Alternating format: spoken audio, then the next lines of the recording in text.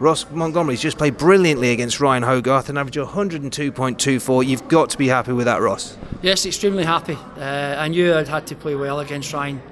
He's buzzing at the moment, as we say. He's looking forward to playing his first Six Nations for his international team. Came through the qualifiers. I knew I had to play well because he's a prolific 180 scorer.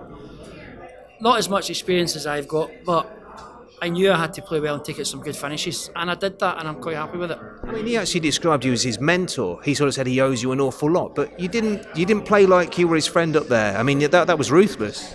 That was very nice for him to say that. Yeah, he travels quite a lot with me. We play tournaments together, play international darts together, and try and keep his feet on the ground. But that's very nice for him to say. But he still has to progress, and he will do it. But yeah, I'm still here to see that I'm the boss. Absolutely. I mean, was that your A game, Ross? I mean, can you add points to that? I mean, there were a couple of missed doubles here and there, weren't there? Yeah, there was missed doubles there. I won't put any pressure on myself saying I can play better. If I can play that every match now, then the opponent better, he will need to play better. But yeah, I'm very happy with that. I mean, you were first up today, Ross. Nobody wants to be playing at 12 o'clock, but I mean, you've just played the best darts of the week. I mean, how did you prepare for the 12 o'clock start?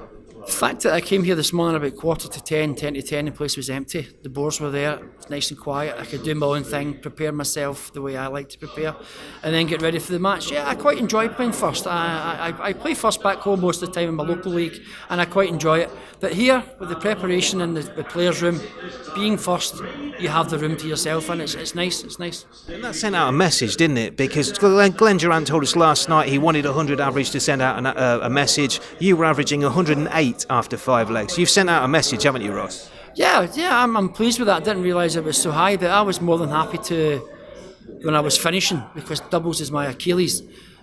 I can take 3 dart finishes out. Yeah, I'd love to play like that all the time, but tomorrow's another day, and I'm looking forward to it. Hey, well done, Ross. That was great to watch. Thank you for your time. Thank you very much. Thank you.